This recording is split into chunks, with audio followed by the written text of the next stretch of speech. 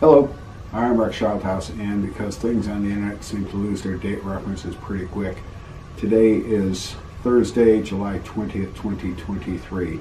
On Sunday, June 4th, 2023, we visited the Northwest Train Museum in Snoqualmie, Washington, which is about 30 minutes due east of Everett, Washington. And it was a great train ride through some beautiful country. It was enjoyable. It was out of the way. The way their ticket works is you buy the ticket for the train and the secondary museum.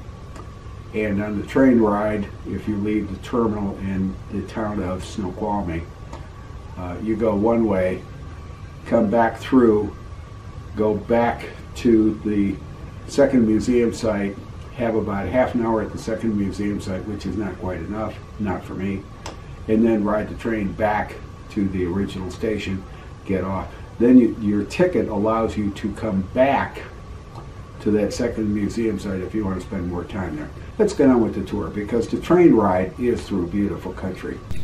Well, I need to correct myself because I just looked at this locomotive, and we're actually at the Northwest Railway Museum in Snoqualmie, Washington, which is, I think I called it the Northwest Train Museum earlier, only because I asked. This is the Baldwin RS4 locomotive that is going to be pulling our train, and here are a couple of the car options we have. Once we boarded, we could have sat in forward looking seats, or whatever you want to call them, standard seats, or we could have sat in these wicker things. I'm not sure, quite honestly, don't remember what we sat in. For the next couple of minutes, I'm going to let you watch as we roll down the track, and you can hear it. And we're going to pass a log that I think they said was more than 100 years old. It was hit by lightning. It was a tree that was up, hit by lightning. It was dead. They had to cut it down for its own safety. As you watch the videos roll, there is a lot of stuff, and I'm going to use that as a neutral term, along the tracks. Rolling stock, locomotives, cranes, track maintenance stuff that was put along the track 50 years ago, I'm guessing, and then just abandoned. But through some beautiful country. Enjoy the ride.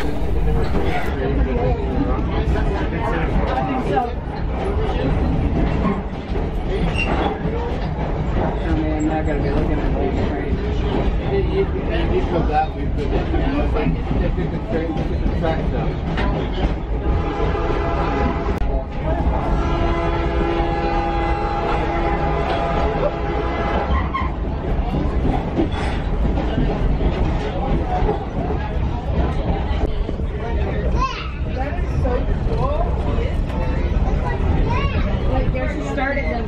Right there.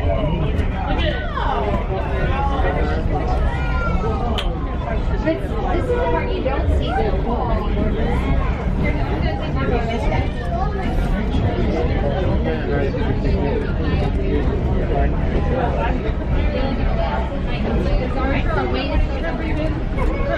That's a great question.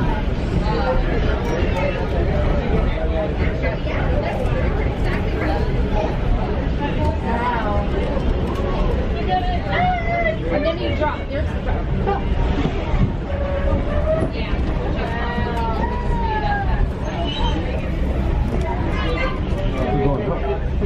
And now you can see the back of it.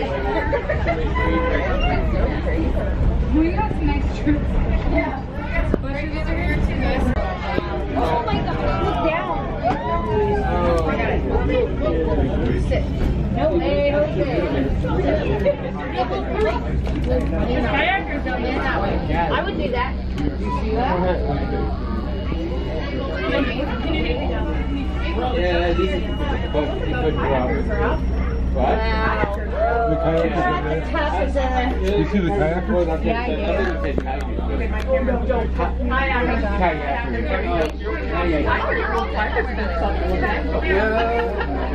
Down there. Yeah, but tigers are animals. They create jungles. That's the end of the trade.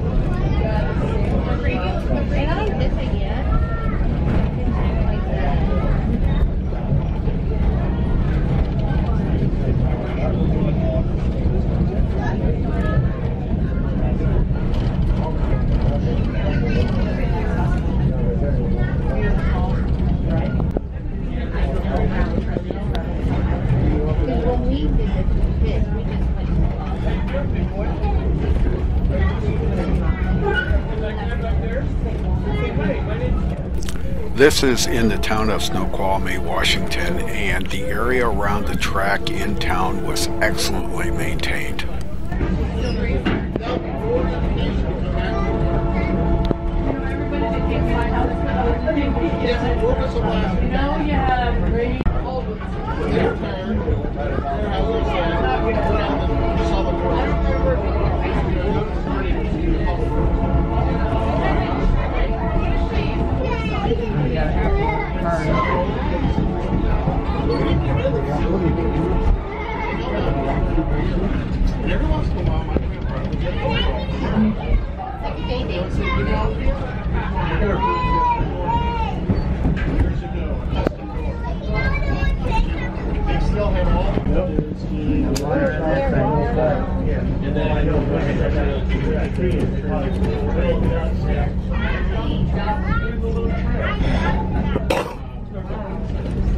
I-90 did not exist. It was Highway 10.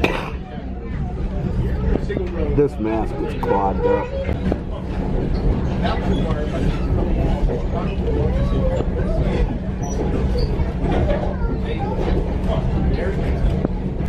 This is that secondary museum site where you'll see some other live rolling stock inside the barn.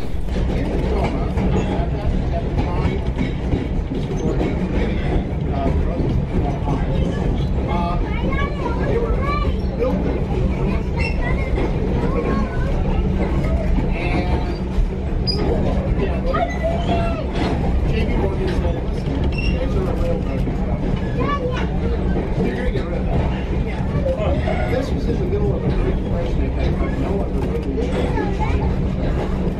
For about a year and a half. Finally, we took apart one plane. They sold it and they sealed it.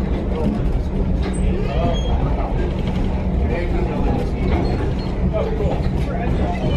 Yeah, because they looked at how you were.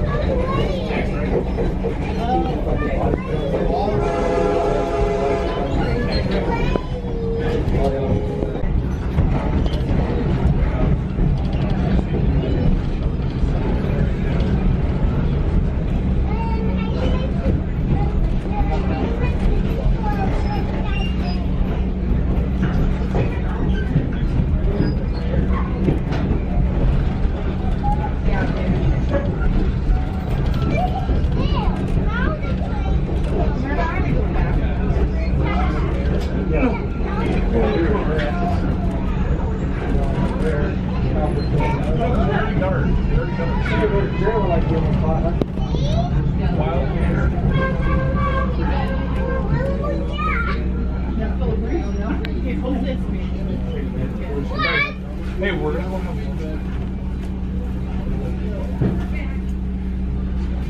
Snoqualmie Depot. Snoqualmie. This is Snoqualmie. Snoqualmie Depot.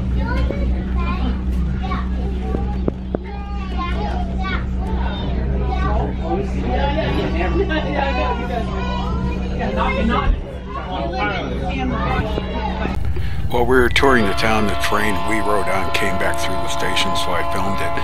And you'll notice that the conductor is now standing at the end of the train, the passenger end of the train, which is now the forward part of the train. And by railroad regulations, he has to have a horn and a light on that end of the train, and he is responsible for blowing the horn with the appropriate signals that he's coming up on that crossing.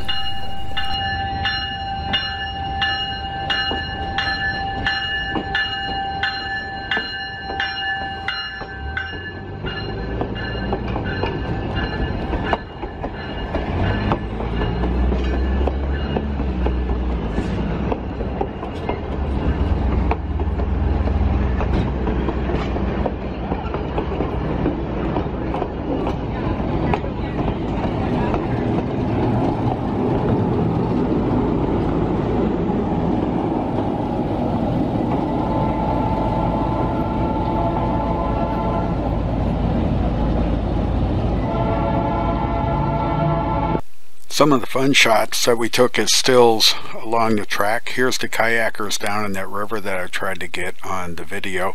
Here's that river, which absolutely beautiful. This tree caught me as interesting. It started growing out the side of the mountain and on a slope, and then it corrected itself as it went up. Snoqualmie Falls. This was a station that we were told is no longer in use. It's a storage facility, so we were told. One of the engines that was parked along that secondary museum site, and some of the road maintenance gear that is parked out along that secondary museum site too. Saw this door and just wondered if this door has anything to do with the movie Men in Black. Very colorful house.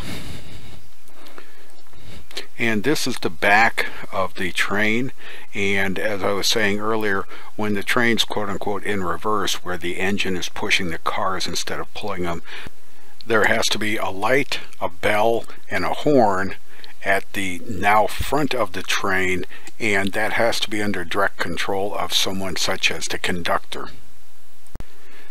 Trying to stay a little bit organized, this is the Snoqualmie Depot, the Snoqualmie station. There was a number of signages around the depot. It was a great place. That's where you bought your tickets. That's where we boarded the train. Then we went up to the river. Then we went back to through the depot again, back to that secondary museum site, then came back to the depot, and that's where we got off, and that was our train ride. I'm going to show you the depot stuff, and then we'll step over to that secondary site. A lot of information in here, and it was really enjoyable. And they talked about, and I'm not going to show it all to you, but they talked about how the railroad came to Washington State and to Snoqualmie.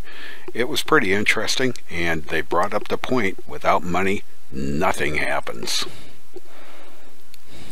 The growth of the Snoqualmie area was based on a couple of different things, and they are addressed in the depot and in the secondary museum site. Logging. This is one big log. Those guys are standing there with axes. I think they cut this thing down with a saw. I haven't seen a Coca-Cola case like this in a long time. Here is a switch control system for the guys who run the tracks and control the switches, and you can read and the amperages the switch is drawing to make its electric switch, so you don't have to go out there and run it. I did like the fact that there were a couple of toy trains sitting around the site. In the yard and area around the depot, there are a number of things that are on display. A freight car, and this mallet steam number 11 from the U.S. Plywood Company, this 2662 compound mallet. Now if you look at this thing, this is one big engine, and you could get up inside of it, and they had most of the stuff labeled, so if you weren't familiar with how a steam engine works, at least you could learn some stuff. There were a number of cars parked around the area, and most of them looked like it was, hey, let's just park it. Army Medical Service, the ambulance, kitchen car. You have to feed them. Kind of funny. I enjoyed it.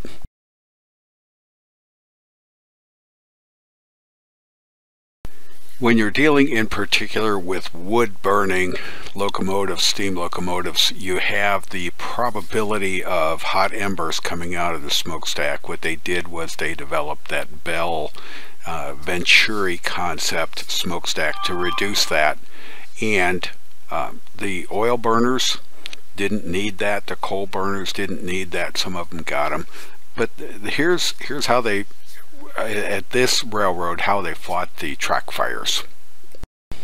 This is an ore or dirt transfer car, and I should have taken an angular oblique shot of it so you could see it, but you can get an idea. What you do is you lock the bed in horizontal mode, you fill it up, you take it to where you want to dump it, then you release one side or the other, and it dumps that way, the way you want it to go. You don't have to get another machine to unload it.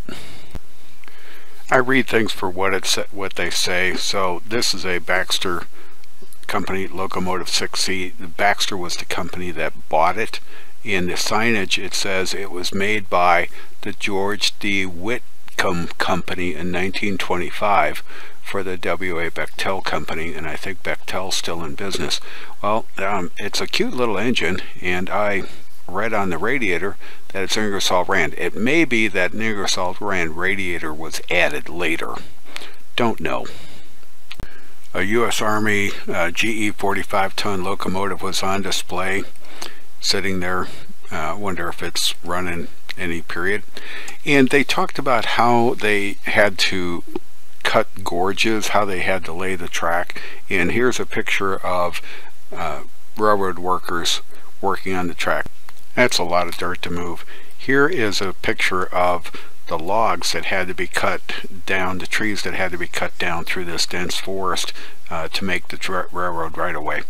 Now going to shift over to that secondary museum site, and there were a lot of items in that building. It was a great building. We had about 30 minutes to view it, and I could have spent probably 2 hours in there. Reading the sign, the patent is for Heisler. They're referred to as Shays as far as I know. These are very peculiar or unique engines. They're designed to operate very steep grades of the logging operation on the very tight curves of logging operation. And as you look at the locomotive, its belly is clear. Underneath it, its belly is clear. It's not uncommon to have gears underneath them and have track teeth in the middle of the track, so these guys didn't slip going up a hill or slide going down the hill, that they maintain traction the whole time. Their drive pistons are not down by the front wheels pushing. Their drive pistons are on the side of the engines. Interesting design.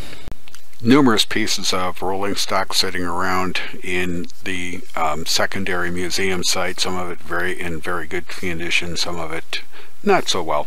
I'm going to let you just slide through these and take what you can. Interesting bunk car. Wish more of these were open so you could see inside. Some of them were.